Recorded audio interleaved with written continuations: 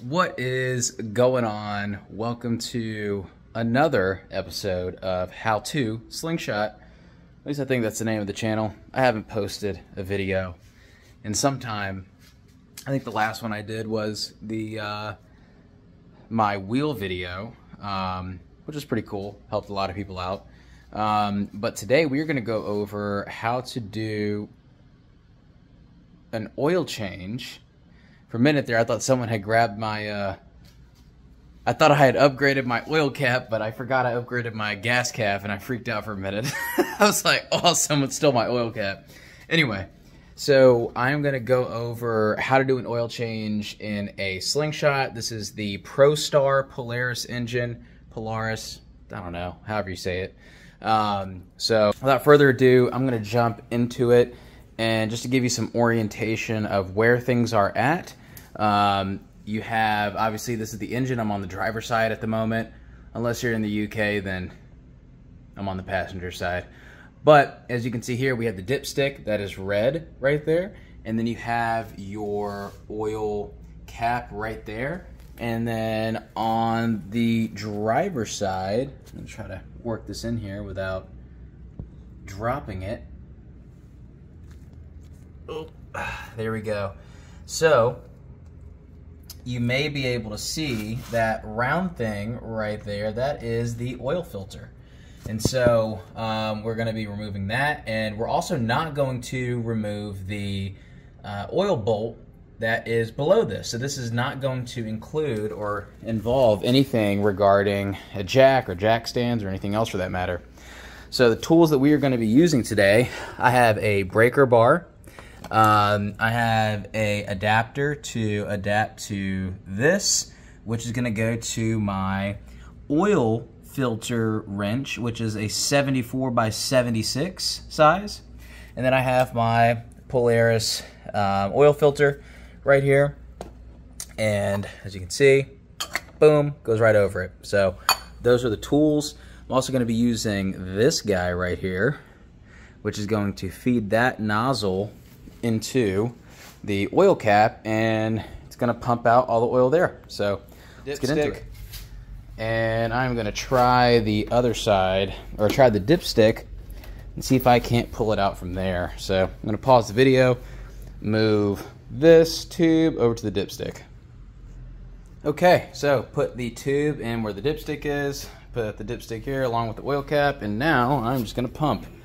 And you should see oil start to come out. There it goes.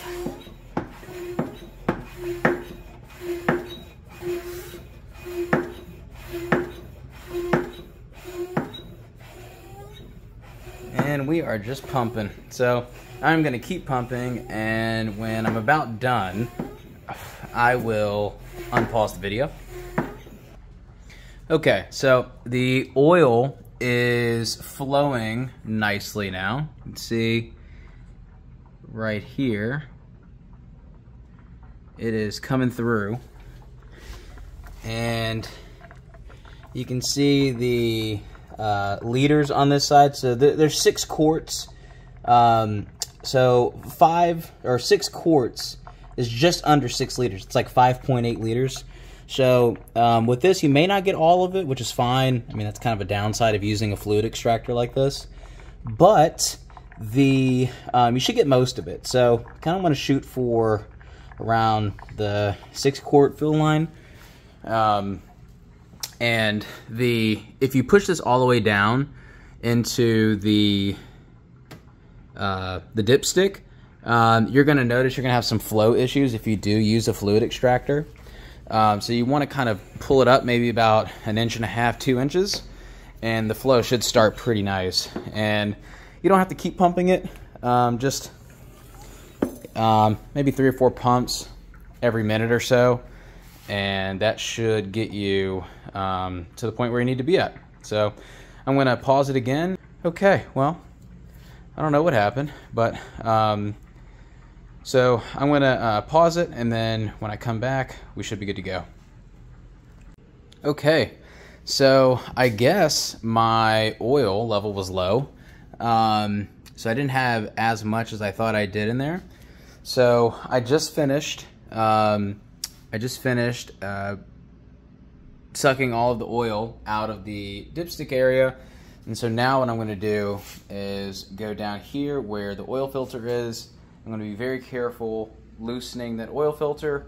And then if you don't have an oil drip pan like the one down there, you may want to put some cardboard because when you do take out that oil filter right there, there is going to be some oil that drops out. So regardless if you get it all out or not, so just be aware of that. So that's what I'm going to do next. I'm going to put that breaker bar together, and I'm going to take off the oil filter.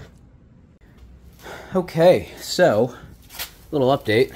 I had to go to Advanced Auto Parts and get a different oil filter because the person who changed my oil last time really cranked down on this oil filter. You can see the metal showing right there, which, by the way, generally when I hand tighten the oil filters, they not supposed to be super tight.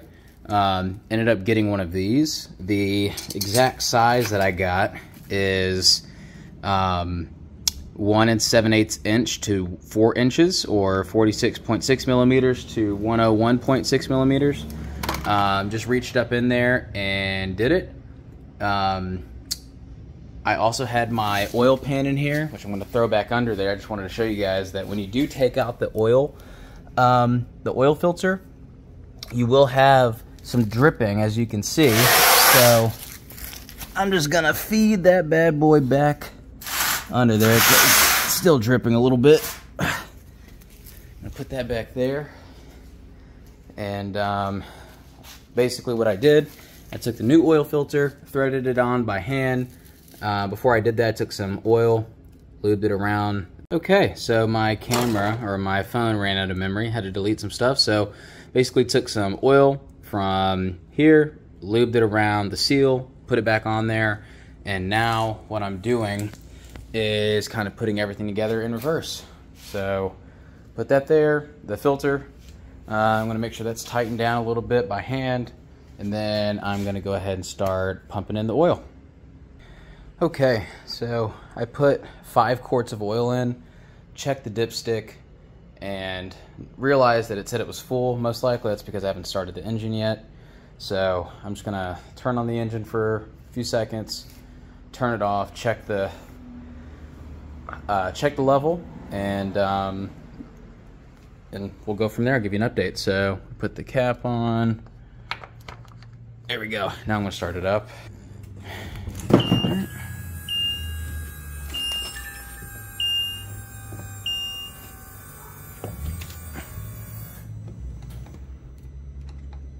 I gotta get the keys. Okay, let's try it again.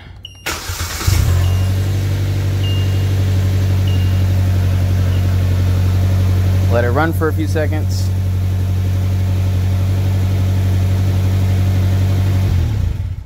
Alright, let's go check the level.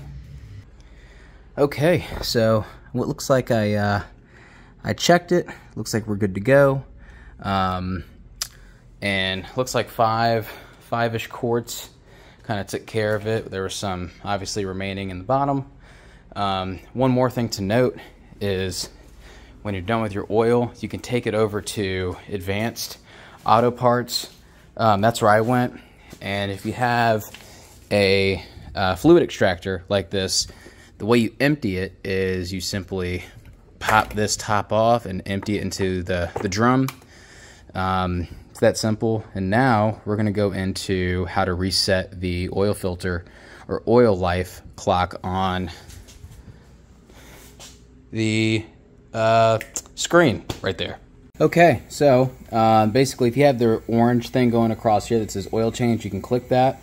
Or if you'd like, what you can do is, this is what it looks like here. You're going to hit settings and all settings, vehicle, oil life, reset, reset, and there you go. That's how you reset your oil. Now to do a final walkthrough, making sure you got everything. So make sure we go in hand tighten the filter. Make sure dipstick is good.